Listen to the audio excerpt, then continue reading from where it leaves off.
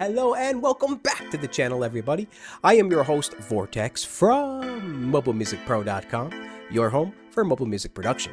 And if you are new to the channel, what we do here is release weekly videos teaching people how to produce music on their iOS device. And in today's video, we're going to be showing you how to record with Interap audio inside of Cubasis 3, right after this.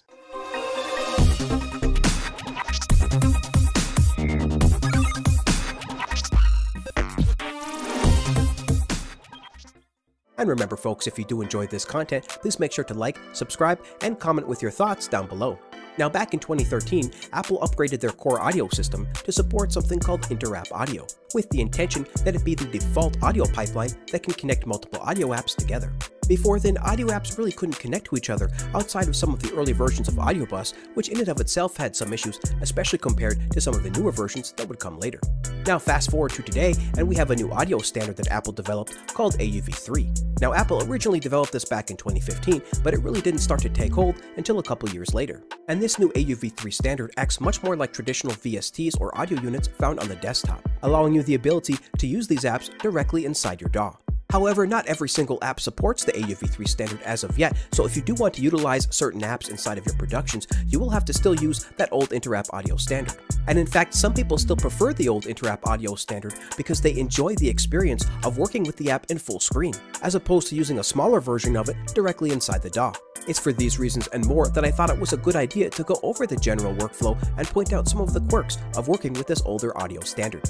And so, without further ado, let's get some audio recorded into Cubasis from some of these Interap audio apps. Now real quick, I would like to say that personally, I do very much more enjoy using the AUV3 standard as opposed to that older Interap audio standard style. Now I understand that not everybody agrees with this, but I still hope that more and more apps do start to implement the AUV3 standard because Apple is going to depreciate that older Interap audio standard at some point. Now that won't be for a while yet to come, so until then, let's go ahead and take a look at the Interap audio workflow. Now the first thing that I want to demonstrate is MIDI out, and that is sending MIDI from Cubasis to an Interap audio app. So to do that, first we'll add our MIDI track. Let's go to Add, and then tap on MIDI. Let's put on the headphones to make sure that we can hear something here. Yep, we have sound there, no problem. So now what we're going to do is we're actually going to add some MIDI here, and we're going to use some MIDI from our brand new completely free Neo Soul MIDI pack that you can find on our website at MobileMusicPro.com. So we're going to browse our MIDI section here and go into our Neo Soul MIDI pack. And all of our MIDI packs do come with bass, chords, drums, and melodies. So let's first take a look at our chords. And there are a bunch to choose from here. They're all going to be between 8 and 16 bars. Let's just choose one of these at random. Let's first choose number 9. We'll just double tap that.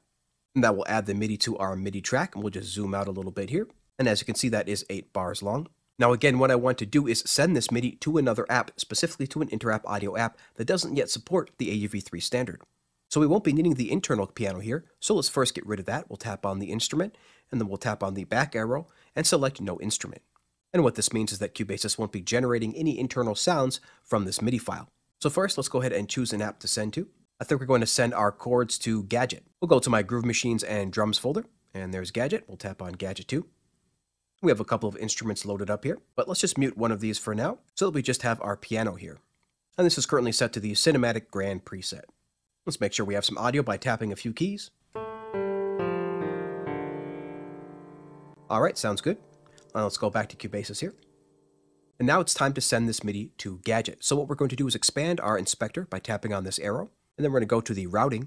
And for the MIDI here under the MIDI out, let's tap on that and select Gadget. And now when I click the play button, we should be sending MIDI to Gadget in real time. So let's hit play.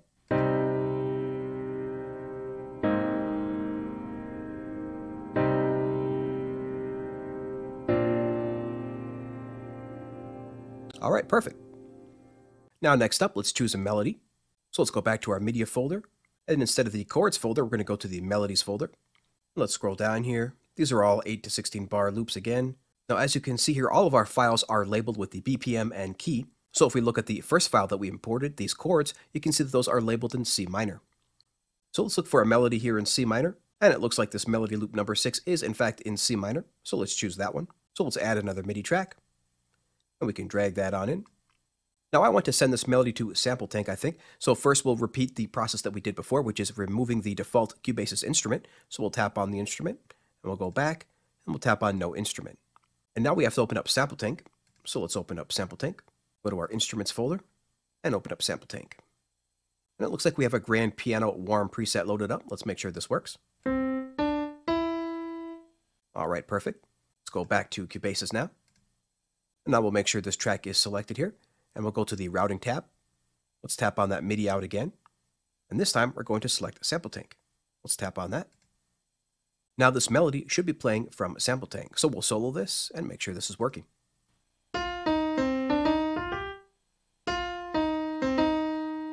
All right, that is working perfect. So now that we have some of this MIDI driving some of those external Interap audio apps, I think it's time to get some of that audio back into Cubasis. Now there's a couple of different ways you can do this. You can use apps like Audio Bus, or a lot of the times the individual apps will allow you to record, and then you can export that file and manually import that back into your DAW. But I think for today, we're going to use Audio Bus because that is generally the easiest way. So let's go ahead and try that. So we'll go to our audio utilities here, tap on Audio Utilities and Audio Bus 3. Then we're going to tap on our input, and let's try to get Core Gadget in here first. Let's type in G, there we go, Core Gadget, and let's throw this into Cubasis. Cubasis 3 for our output. All right, so now as you can see, we have our signal flow loaded up here. We have Core Gadget going into Cubasis 3. So let's open up Cubasis. And there is this new Audio Gadget 2 track. So let's just zoom out a little bit here. So what we have here is this MIDI file, and Cubasis is going to use this MIDI and send it over to Core Gadget. Then we're going to record that audio from Audio Bus right here. First, we just have to make sure that our Gadget 2 track is armed here, as is indicated by this red dot. So let's go to the beginning, and let's hit record.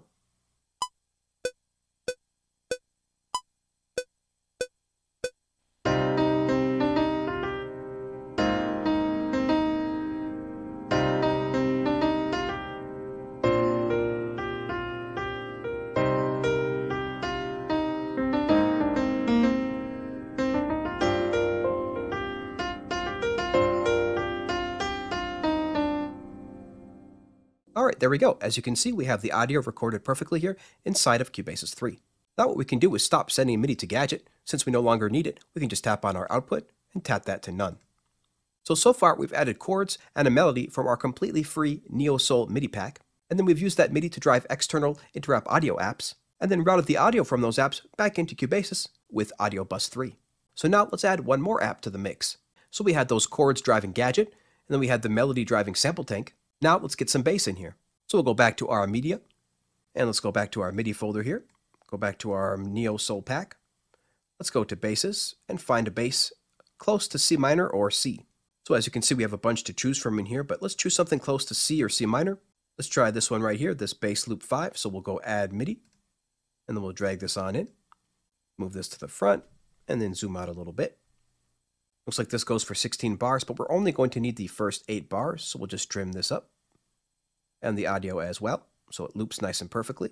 So the first thing we're going to do is remove the instrument here, the internal Cubasis 3 instrument. And then we're going to open up another app. So far we're using Gadget 2 and Sample Tank, but let's open up another one. Let's go to our Groove Machines and Drum Machines. And let's open up Groovebox. Let's hear what this drum pattern sounds like already. We just generated this before we started recording.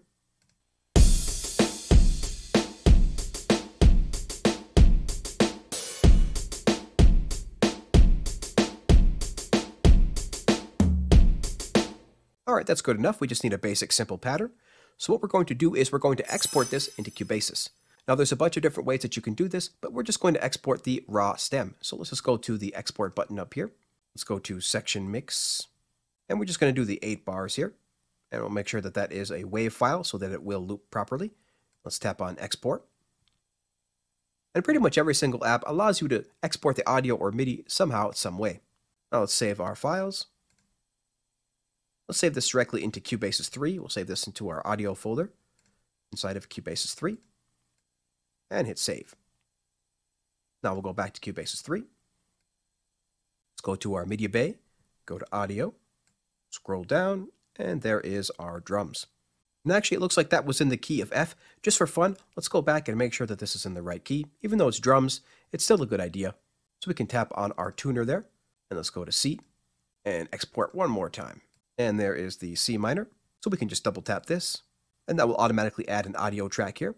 Now Groovebox does have some issues exporting sometimes with the drums. You can see that it's supposed to be 95 BPM, but instead it exported it to 94.5.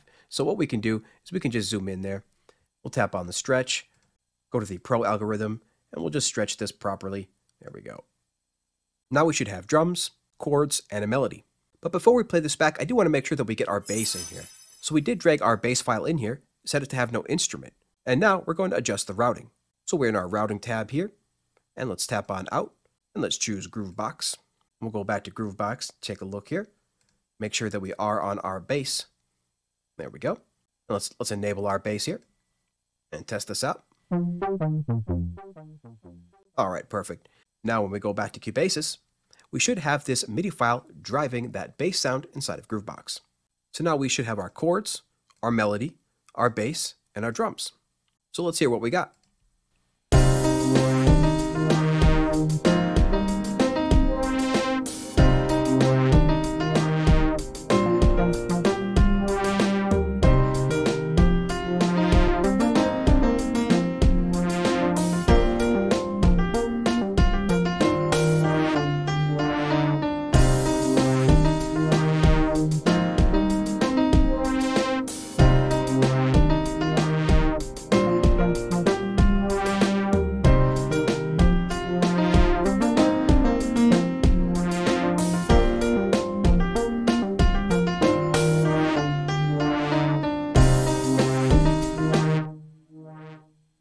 Alright, and it's pretty much just that simple.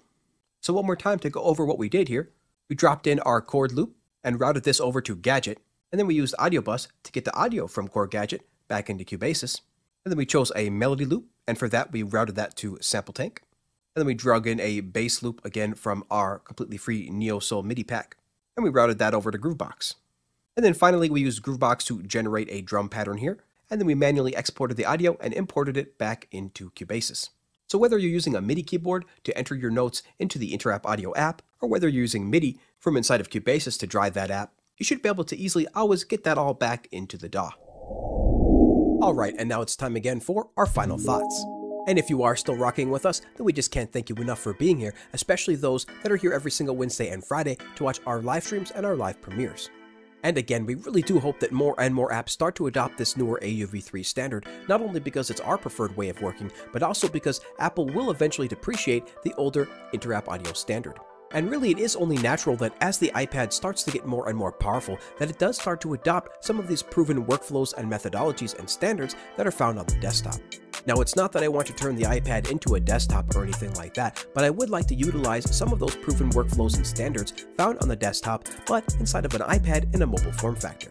Now, if you do enjoy conversations like this, you'll probably also enjoy our new podcast called the Mobile Music Roundtable. Once a month, we gather a group of panelists to discuss topics important to iOS music producers. And we just released our very second episode just yesterday, so make sure to check that out. Plus, we just partnered up with Doug from the Sound Test Room again to release a couple of new packs, including a completely free MIDI pack called Neo Soul and a brand new vintage guitar melody pack called Memories. So do make sure to check both of those out because every download and every purchase does help support MobileMusicPro and all of the producers that we work with, such as Doug from the Sound Test Room, Braille Audio, and more. And of course, we always have a ton more content coming your way, so if you do want to keep up with everything that we are doing over here at MobileMusicPro, definitely make sure to check out our completely free mailing list at MobileMusicPro.com. And so, until next time everybody, keep talking music, and we'll see you later.